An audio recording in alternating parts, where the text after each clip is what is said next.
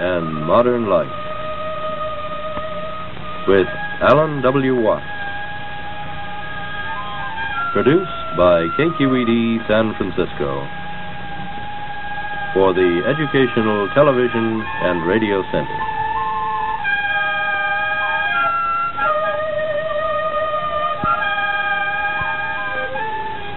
Alan Watts is a scholar, lecturer, and the author of many widely read books on comparative philosophy and religion.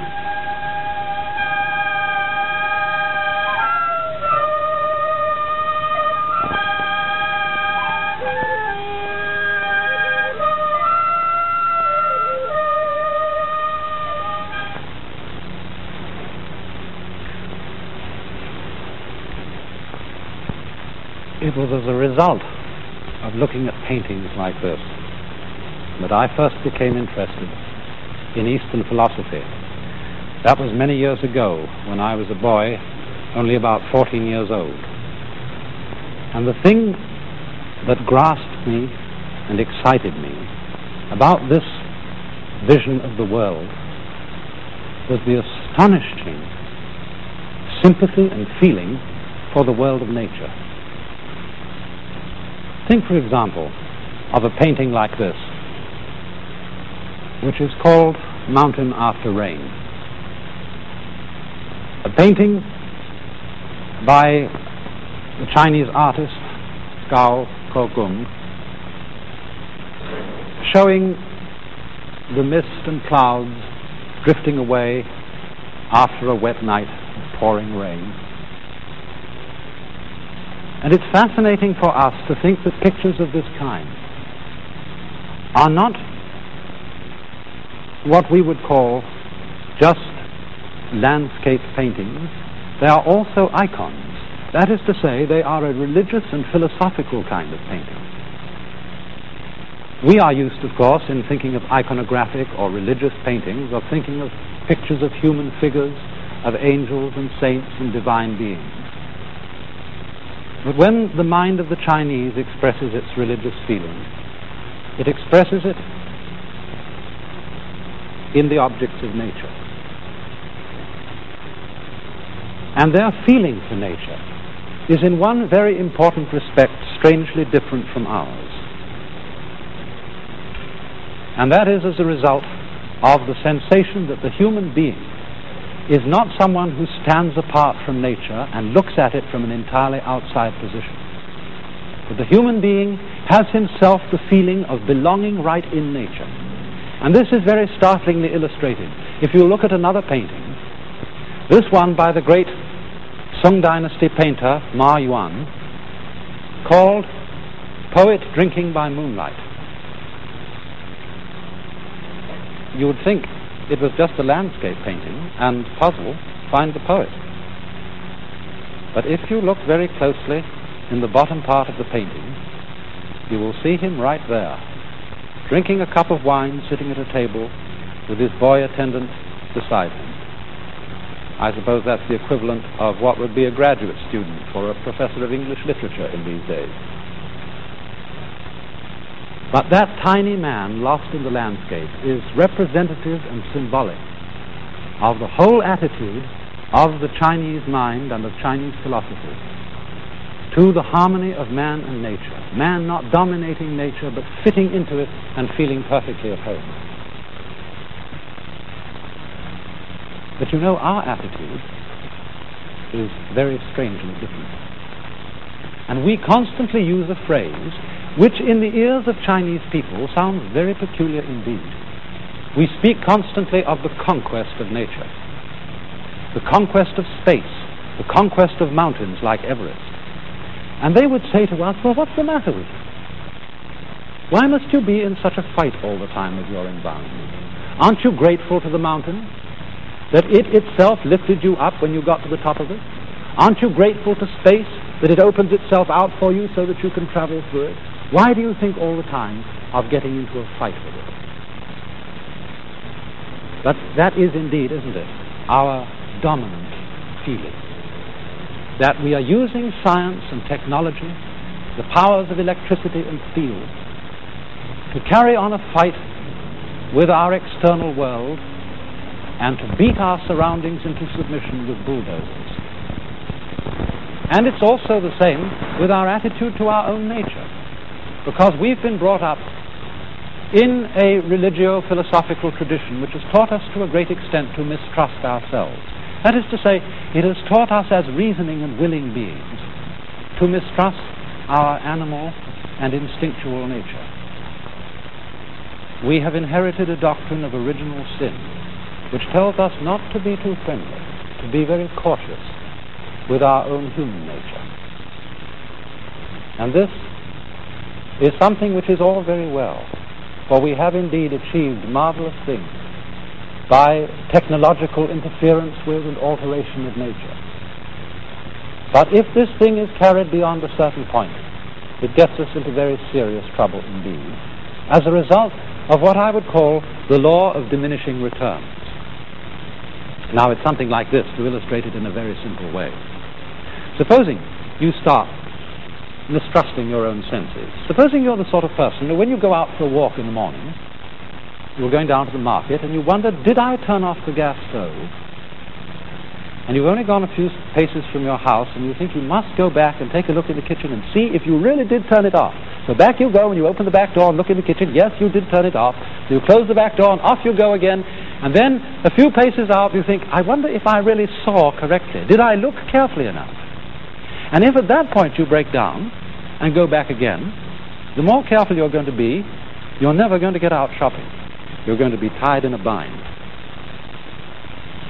And although you may say, well, that's only the sort of thing a very stupid person indeed would do, as a matter of fact, this is what our culture is beginning to carry on in very big dimensions. For example,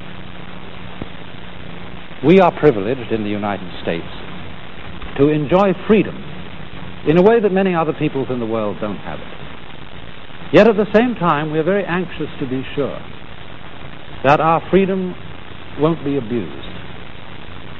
And we keep saying when somebody does something that is an abuse of freedom, there ought to be a law against it. And so hundreds and thousands of laws are put into effect to prevent people from abusing their freedom. And so much legislation involves the most complicated processes of record keeping. As, for example, the records you have to send in every April to be sure you didn't cheat on your financial affairs. Records which become more and more and more complicated, so that nowadays sending in an ordinary individual income tax return is as complicated as extracting the cube root of a complicated number.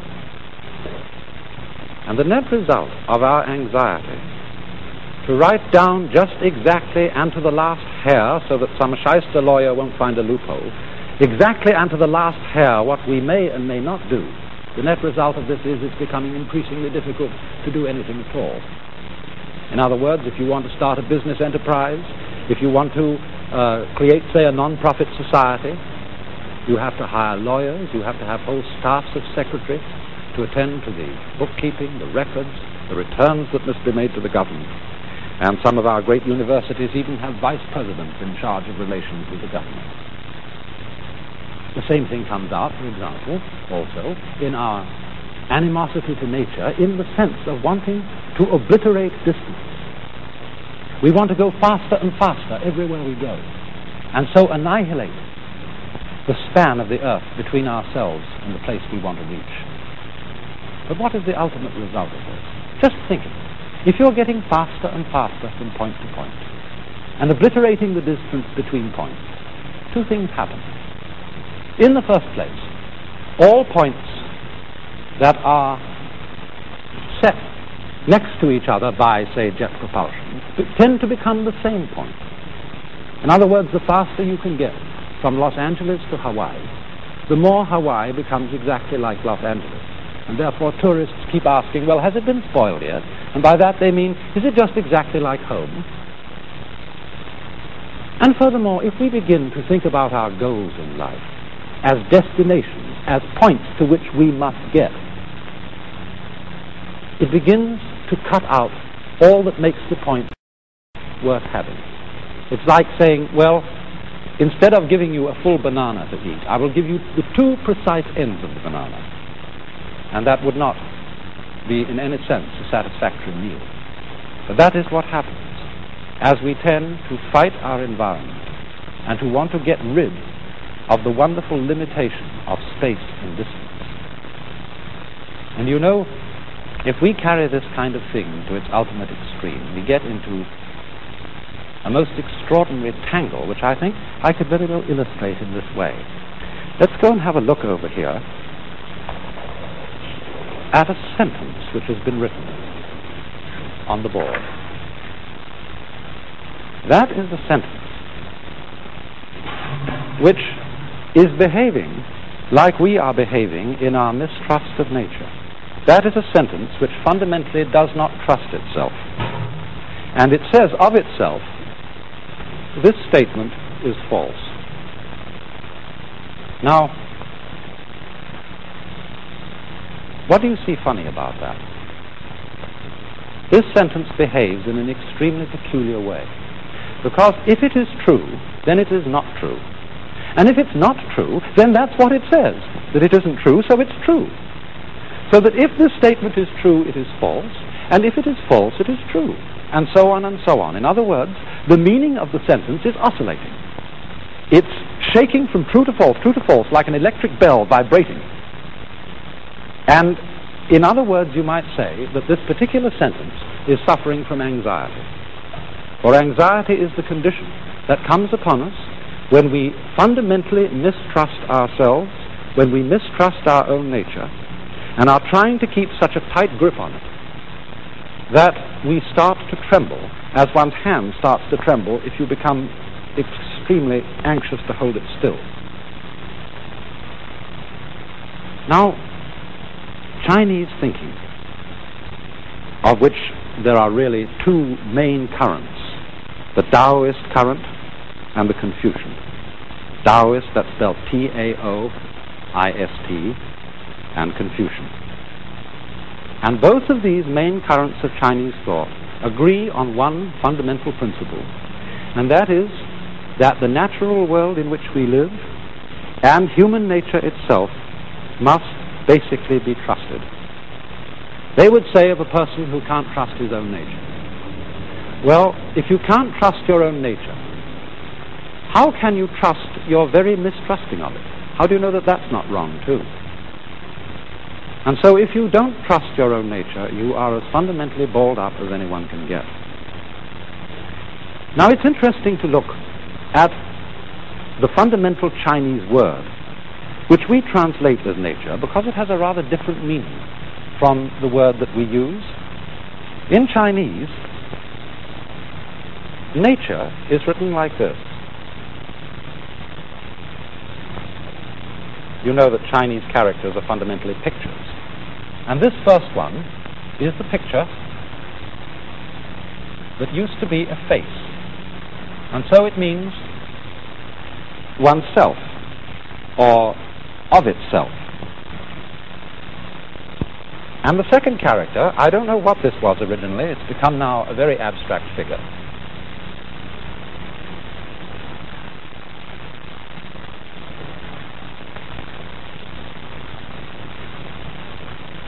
That means so. And so the whole figure means of itself so. And we should give the rough English equivalent of that as spontaneity. That which happens of itself, just in the same way, for example, that your hair is growing by itself, your heart is beating by itself, so that if you feel your pulse, you get this funny sensation of movement going on inside your body, and you think, I'm not doing that. That's something queer going on inside me over which I have no control. But when you come to think of it, what is more fundamental? What is more central to you? What is more the very middle of yourself than your own heart? And so, this idea of nature, that which happens of itself so, is a process which is fundamentally not under our control, which is happening all on its own, just as our breathing is happening all on its own, and just as our heart beating is happening all on its own. And the fundamental thought of Taoist philosophy is that this self-so process has to be trusted. If you turn now to Confucian ideas, we will find another word that represents the basis of human nature. This word, written like this,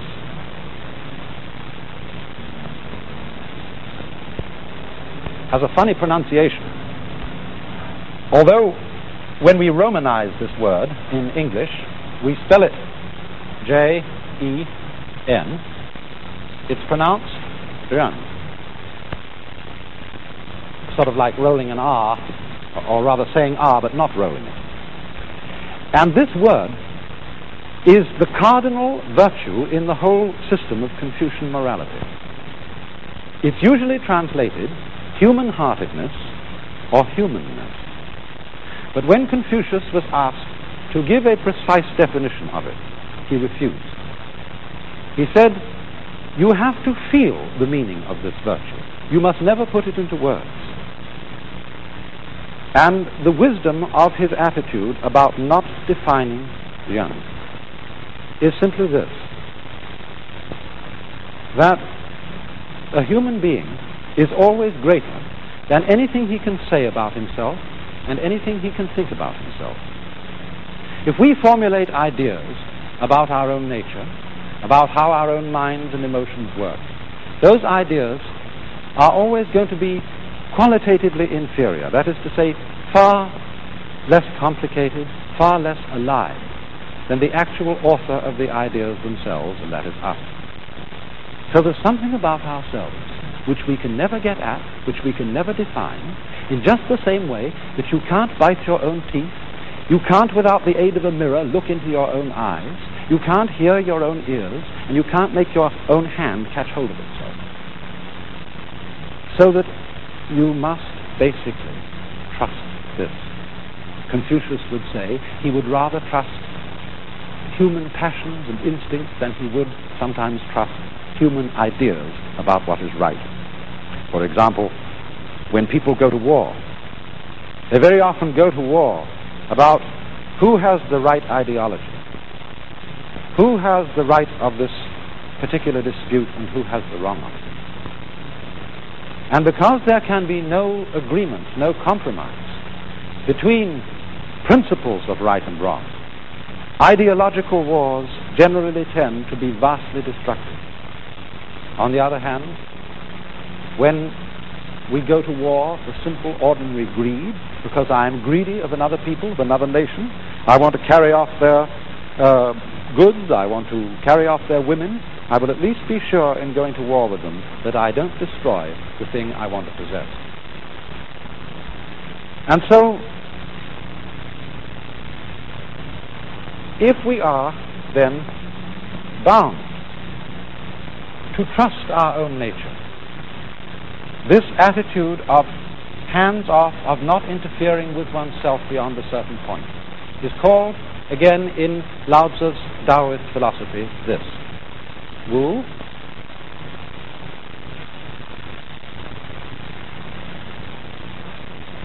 Wei.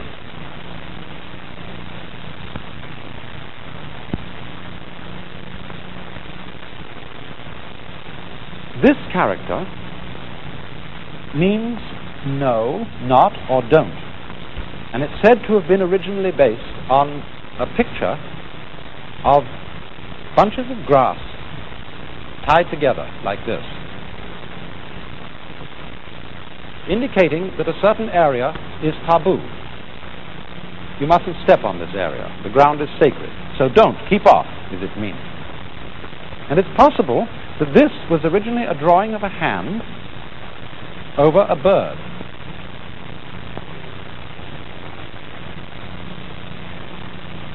Like this. So the meaning of this is grasping a bird. The whole idea is don't grasp the bird. In other words, don't clutch at what is living. If, for instance, you, like sometimes little children, pick up a kitten, and they're so eager to hold the kitten that they squeeze it tightly, and the kitty says, yeah, yeah, and scratches the child all over the place. It's because he is loving it, he is grasping it too tightly. And so in the same way, we have to allow all living things to let go and manage themselves. Look, supposing if in drawing I wanted to be absolutely certain that my hand didn't go away from a line, and I began to get anxious. Is it going to go straight? And so let's bring in this hand to hold on to it. And let's send this one straight. But now how can I be sure my left hand's going to stay still? Maybe the right one will have to catch hold of it. And then we're in a total mess.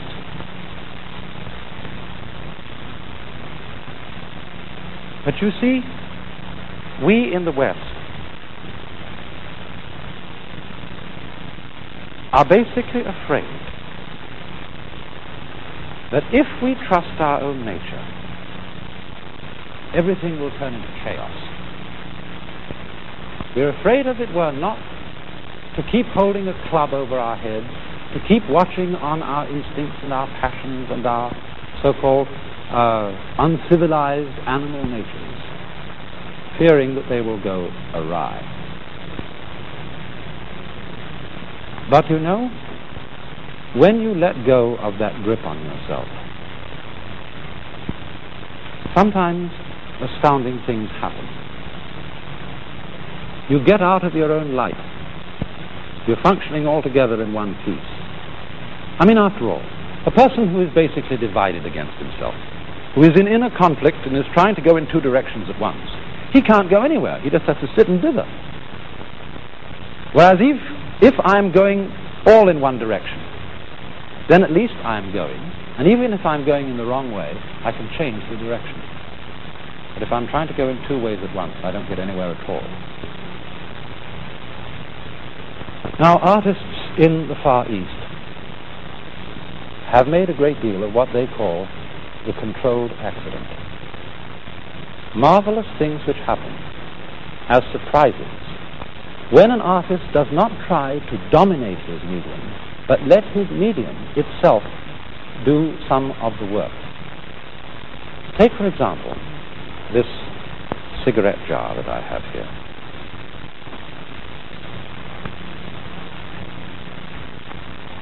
You see the glaze has just been slopped on it with a swift motion of the wrist.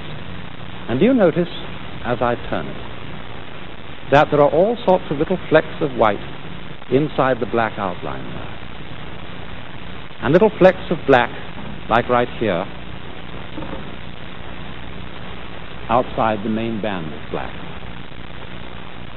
It's incidental things like this which to the Chinese and Japanese mind, and increasingly to our own way of thinking, make the real beauty of things. For instance, consider a shell like this. Here is an object which any one of you would pick up on the beach if you saw it. And yet, what does it represent? If you saw a painting with markings on like that, you might say, well, that's not what I call a painting. It doesn't look like anything. And yet, as I say, none of you would hesitate to pick that up and treasure it if you found it. For it, too, like the jar, is a sort of controlled accident. And it is the art of trusting the medium to express itself along with your own contribution to it as an artist. When this harmonious relationship of man and nature is brought into play, we get marvelous little objects of this kind. And so in the same way, if we can learn to trust our own nature, we will, I think, be profoundly surprised that things don't go out of control at all, but on the contrary, suddenly come back into control. Take, for example, a very familiar instance. Supposing you're learning to ride a bicycle. Some of you will have known that when you started out this rather difficult art, you found yourself immediately falling over, and your first instinct was to turn the wheel right opposite the direction in which you were falling. And in this way, you collapsed totally on the ground. It seemed to be common sense to turn away from the direction in which you were falling And yet the thing you have to learn to do is to turn the wheel in the direction in which you're falling. And in this way, you zoop, suddenly come up straight again, and you're in control. You expected to fall. You went with the fall, and you came to yourself again. In precisely the same way. When we go with our own nature, our own inner feelings, we come into control of them. We don't lose control. If we fight them, we get in that state of balled upness, of anxiety, of dither, which makes us incapable of doing anything at all. An anxiety and a dither which is comparable to the whole problem of maintaining freedom in a world like ours. A problem that we are in danger of losing our freedom through being over-anxious to preserve it. Or think of another illustration. Those of you who live in the East and the Middle West are familiar every winter with the problems of icy roads. But any good driver knows that when you skid on an icy road, you have to turn in the direction of your skid and not against your skid. That again brings you into control. To fight the trend of things, to fight what the Chinese call the Tao, the T-A-O, the way of nature, is to come into conflict with nature so that you can't do anything at all. Or another common example, everybody who ever used a sailing boat knows that if you are going to move, you've got to keep the wind in your sails. Even if you want to go against the wind, you would never dream of turning the boat directly into the path of the wind. So you always have in some way to keep the wind behind you. But when you want to go against the wind, you don't fight the wind, you use the wind. You, in other words, tack against it at an angle so that it blows you into itself. And this is the fundamental principle of Chinese philosophy, which underlies that startling manifestation of it in Japanese wrestling called judo, where you overcome the enemy not by opposing him, but by using his own strength to bring about his downfall. For this is the philosophy of bend and survive, of the strength of weakness, as the willow trees under snow go supple and drop the snow, but the pine with its tough branch piles up the snow and cracks.